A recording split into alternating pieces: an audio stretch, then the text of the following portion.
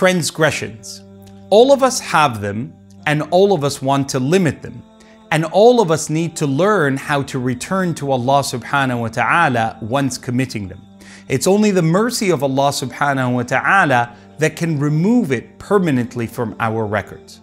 It's an incredible journey that I seek to set upon with you in understanding what are the common transgressions, sometimes ones that we are not as attentive to as we should be, and some of the things that can add as small minor errors to become the size of mountains of sins in our scale on the Day of Judgment. I hope inshallah through this journey that we can learn the important lesson that Allah subhanahu wa ta'ala sent our Nabi sallallahu alayhi wasallam with, to teach us how to pick ourselves up once we've stumbled and how to return to Allah even if it is one step at a time.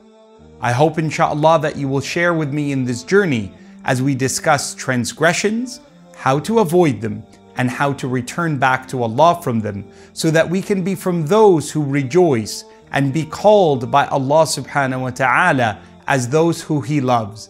Inna Allaha yuhibbu at-tawwabin wa yuhibbu al-mutatahhirin.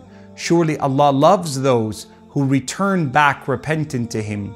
He loves those who return to Him in purity.